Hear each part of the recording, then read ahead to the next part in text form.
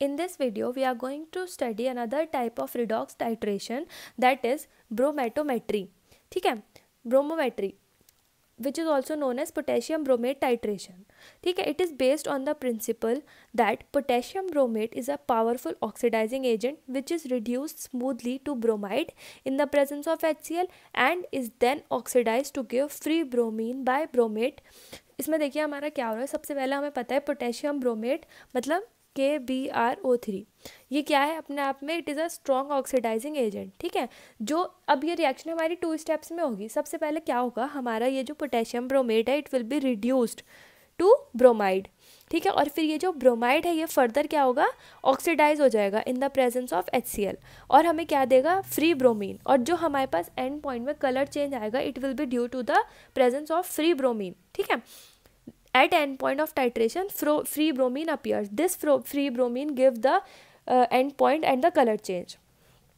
Potassium bromate react with HCl, then it is reduced and further oxidized to give free bromine, KCl and H2O. These are the end products. ठीक है, the indicator we are using is methyl orange is the most common indicator, and other than this we also use cressyl fast violet acetate rizazurin. Okay, and it will be giving red color at the end point.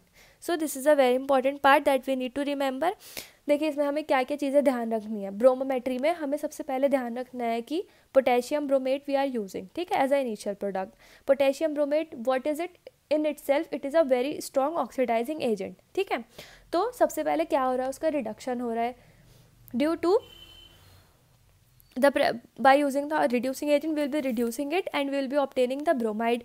ठीक है, अब ये जो bromide है इसमें by the use of HCl or hydrochloric acid as in acidic medium or in acidic medium it will be oxidized to give free bromine and this free bromine will be giving the end point. ठीक है, so and the indicator that we are using is methyl orange that we need to remember and cressyl first violet acetate rizazurin. ठीक है, and the color that is obtained at end point is red color. The application of bromometry include assay of isoniazid, determination of hydroxylamine, determination of arsenic.